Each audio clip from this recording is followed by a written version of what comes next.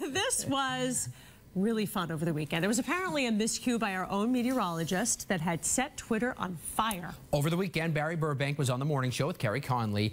They come back from break and something appears to go just a little bit wrong. Take a look. Live from the Channel 4 studios in Boston, WBZ News in the Morning starts right now. Good morning, everybody. Thanks for joining us this morning on this October 4th. I'm Kerry Connolly along with Barry Burbank.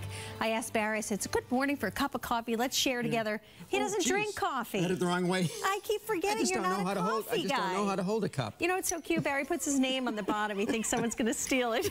Don't worry, we won't steal your cup. So Barry had the coffee cup upside down. Someone posted a screen grab of it on Twitter and then Reddit. That turned into people commenting all over the country about what went wrong because they only saw that 1 second. They only saw that 1 second. So it was on Reddit on Saturday. Last night, my kids were like, "Mom, have you seen how many Barry Burbank's an internet star on the Twitter?" So, you know, I have so many new friends now, I tell you. But this was your hoax.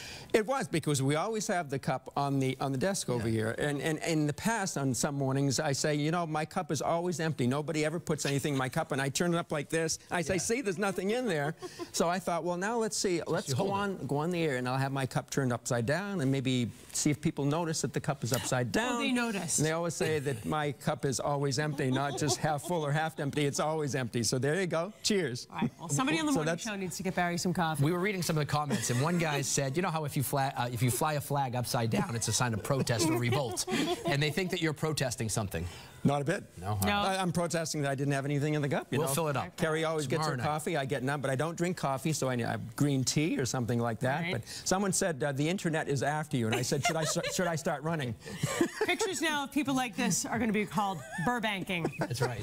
On the internet. So anyway, take it away. I've done things like I've changed my tie 4 or 5 times during the show to see if anybody would notice. Nobody picked that up. We'll notice if you give us clouds in the forecast.